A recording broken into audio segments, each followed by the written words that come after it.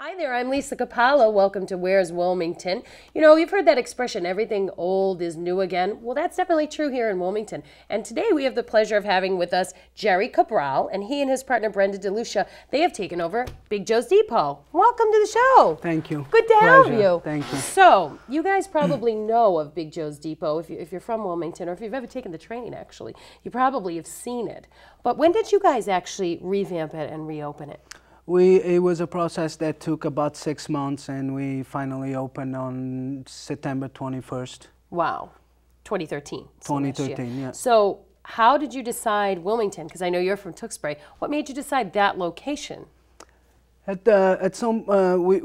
Talking with Brenda, we were looking to purchase a place and just to do something locally, not far away from Tewksbury. So Big Joe's was available, so we start looking into it and start seeing that probably was a need for commuters to kind of have something pretty close, and it's literally just on the back of the track. So do a service on the morning with breakfast, and then do a lunch and dinner also with dinners to go. So that was the idea. Right. Now, Big Joe's originally, because I've lived here my entire life, it used to be just a little pizza and sub shop. You know, you could get like a slice maybe, but you guys are doing a lot more than that.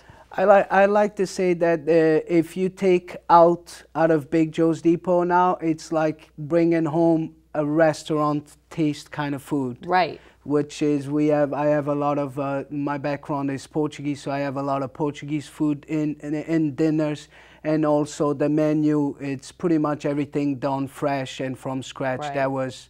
That was my idea, was try to do as much fresh stuff as we can. Right, and we're going to show you, when we go to our break, we're going to show you some of the food items and a little bit of the renovations that they've done. One of the things I thought was interesting is you have some very unusual food items for what looked to me like to be a very small place. You know, Big Joe's used to be just a sub shop, but now you've really turned it into something more continental. You have jasmine rice, you have little neck clams. Wow. Yeah, but the little neck clams, it's a very traditional Portuguese dish that's made with pork and potatoes, and actually it's a good seller at Big Joe's. And like I said, I just wanted to kind of put a little bit of my background, and the jasmine rice, I worked with it, and we have seafood paella, also a Portuguese dish, and something being on the healthy side but still be tasty, and that people gonna enjoy and come back for. So let's talk about your background, because you didn't just wake up one day and decide you were going to open your own restaurant, right? No, I have worked in food service for 21 years since since you were born. Arrived. No, I arrived here. I was 18 when I arrived in the United States, and I worked my way up on the same company for 21 years. Wow. And got to the point that I wanted to try something on my own, and pretty much be my own boss, and try to provide a service that I would think would bring a little bit more to a town. We didn't know it was going to be Wilmington, but when we got it, it brings something more to the town than what they had around us. Right, because I don't think there are any Portuguese restaurants in Wilmington. Maybe some folks own them that are Portuguese, but I don't know of any. Do you? No. I have a lot of people that come in and say, "Oh, thank goodness I don't have to go to Somerville, Cambridge, or Lowell to get some Portuguese dish," which is good. And also with the breakfast and with the quick sandwich that we do in the morning for the commuters with coffee and muffins that I bake over there. We open pretty much from 6 a.m. to 9 o'clock at night, and I'm there by 5:15 to bake some muffins, and it's a big hit with the commuters, so it's going good. So you're from Portugal or the Azores? Or? Yeah, I'm originally from St. Marco, Azores, yeah. Okay. So when you were a kid, did you ever think you would come to the United States and open your own restaurant? That's like the American dream, right there. Not on a million years. I always first I never thought that I was gonna be on a food service, because over there I always cooked. I still call my mom back in Portugal and ask her for a recipe if I'm looking to do something different, or we do a lot of catering. Sometimes it's for Portuguese and they want some of the Portuguese dishes, and I call my mom and she goes over with me on the phone about what to do and that kind of thing. So it was definitely something that was not on my view to kind of open a restaurant when I first arrived, but like you said, it's American dream. I think if you work hard, then things will happen. And you certainly do, because you have to be there all the time. We open 7 days a week. Only Sunday we close at 3.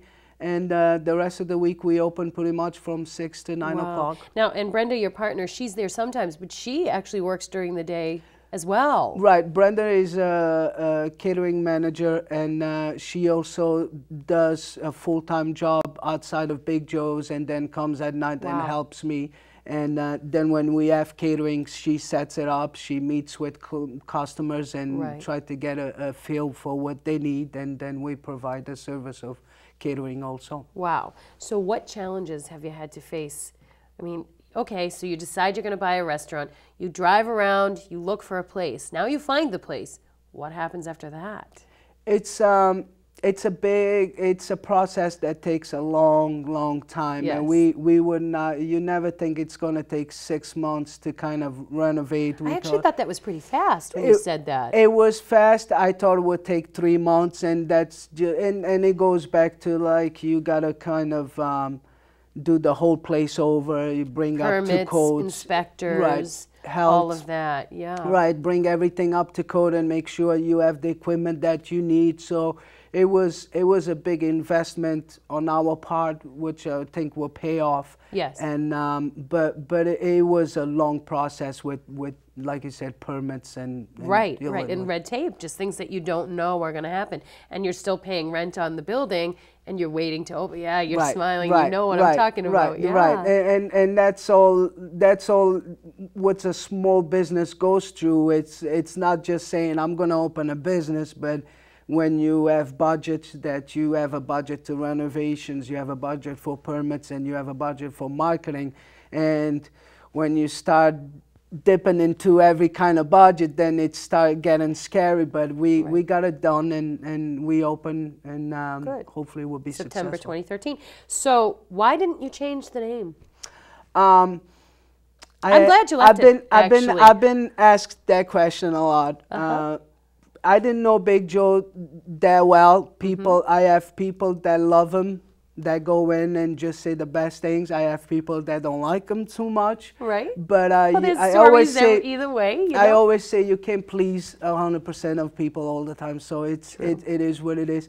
I had a conversation with him, and when he was really sick, and he used to call me all the time asking me if I was going to be open, when I was going to be open.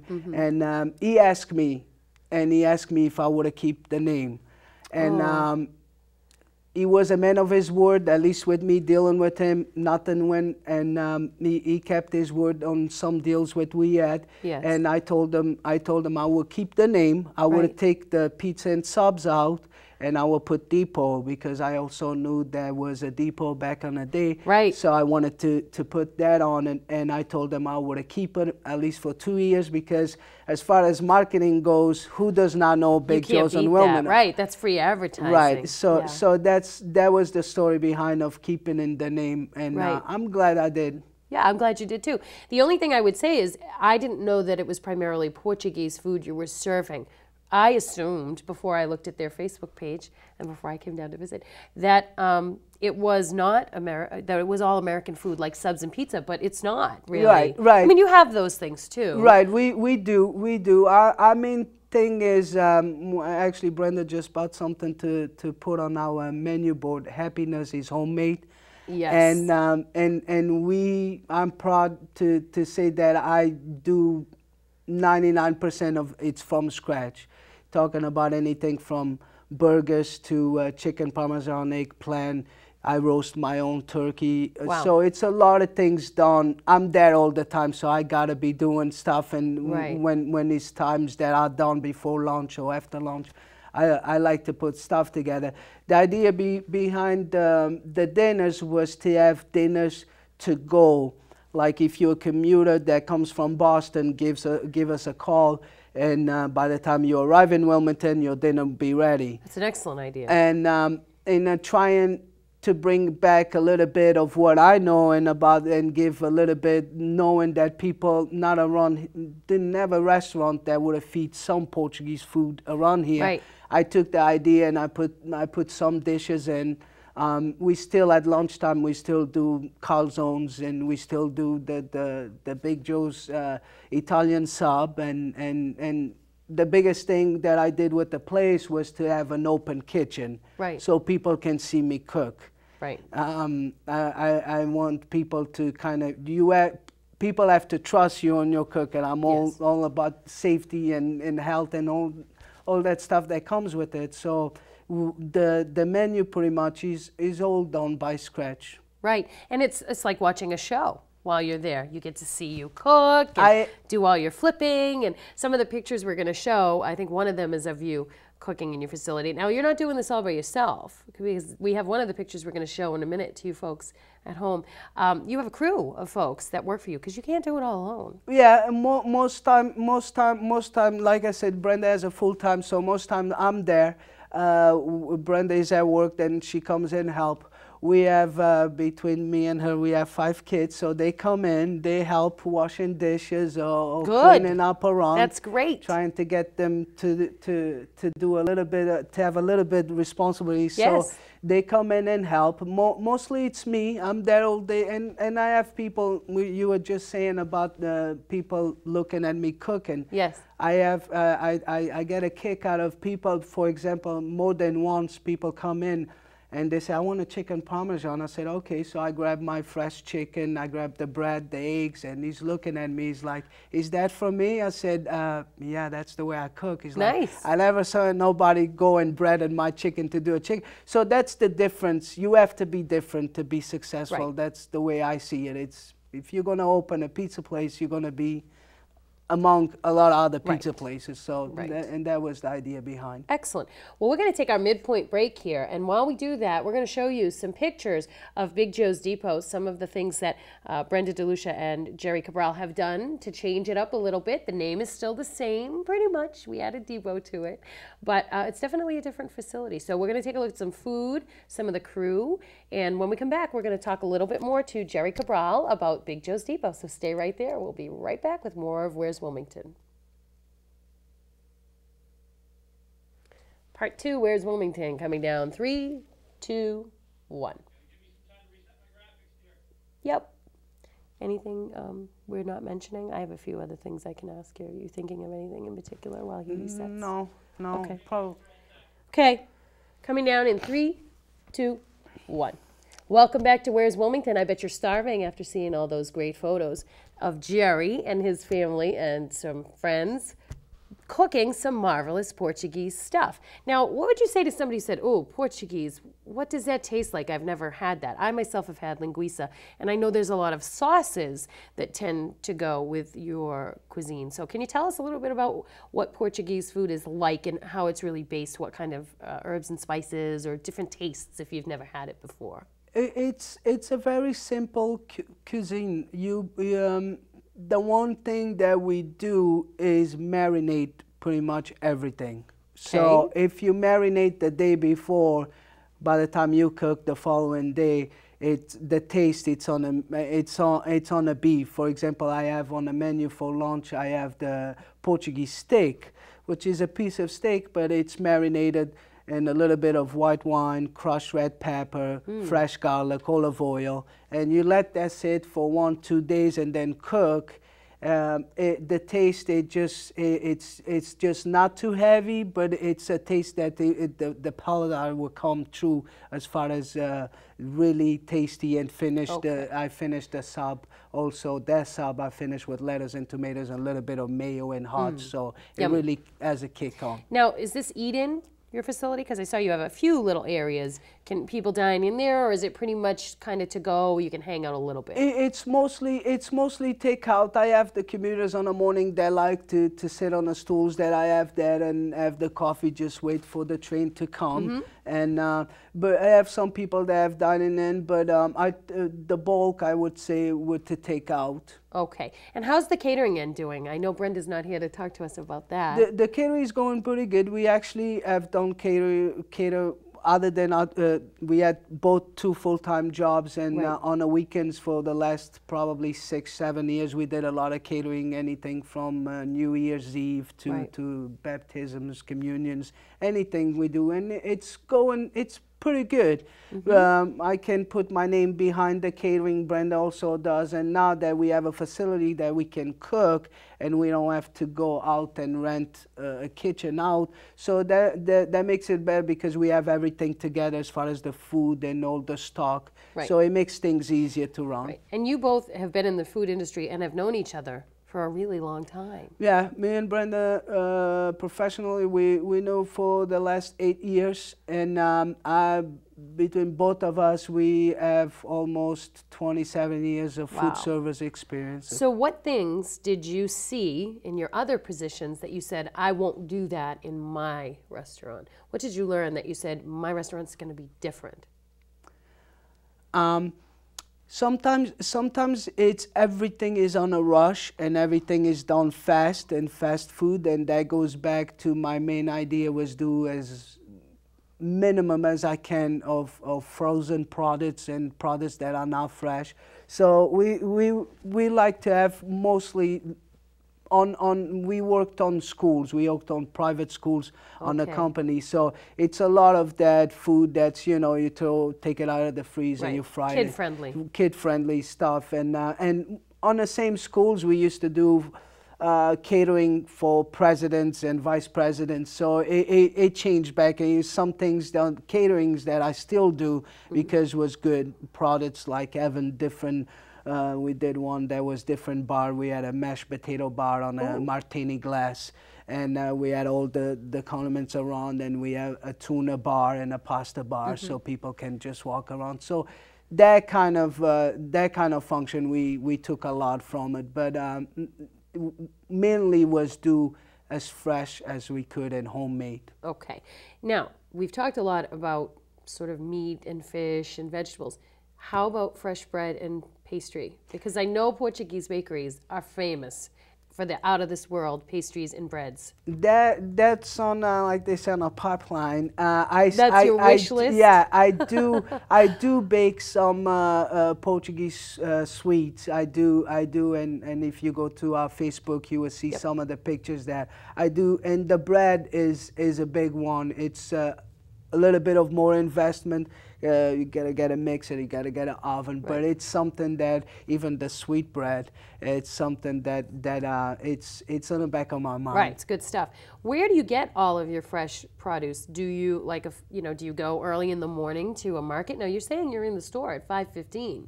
So when do you have time to do all this? For example, most times Brenda will go after work, and we purchase stuff done on Everett, it's called Restaurant Depot. We purchase stuff like yesterday I got up at 4. I was out of the house by 4:15, was down on Everett.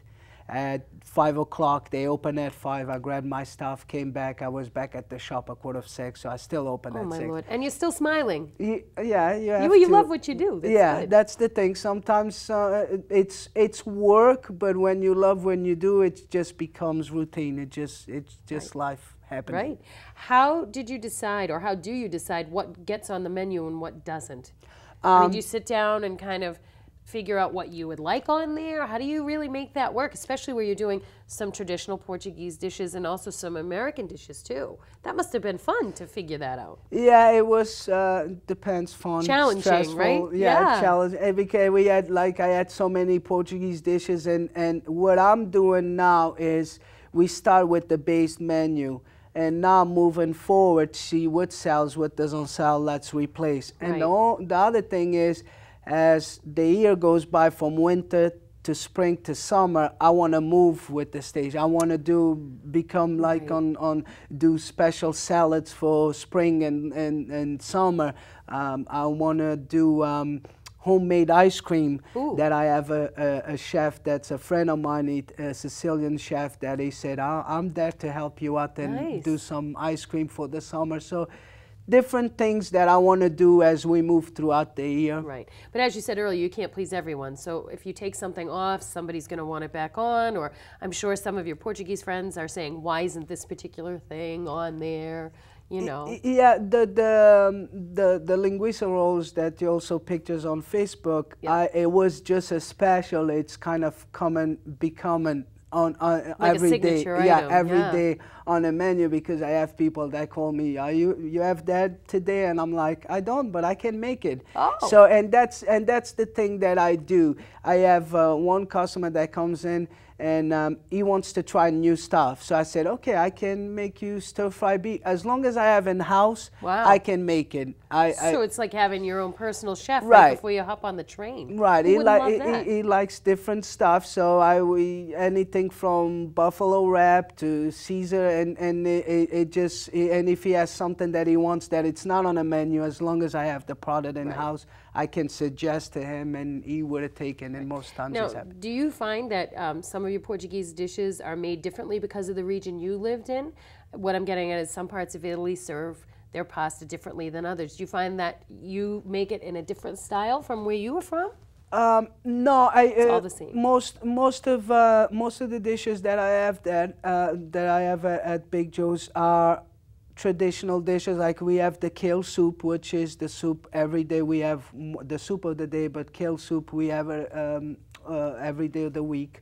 And every other on the menu, every other item on the menu, it is it's traditional. It's as close as it can be. With I will go to Portuguese stores and get the pepper, the crushed red pepper. So it's authentic. So it's and your mother would be upset if it wasn't. Right. Yes. So I still talk to her, and she still gives me some advice on recipes, and it's funny to put into action what she tells me all over the phone, like on a different country. So it's good to and it's good to have that support too. Right. Excellent. So as far as pricing goes, would you say that it's difficult to keep the price point reasonable because you are going fresh, or do you find that it can still be the same?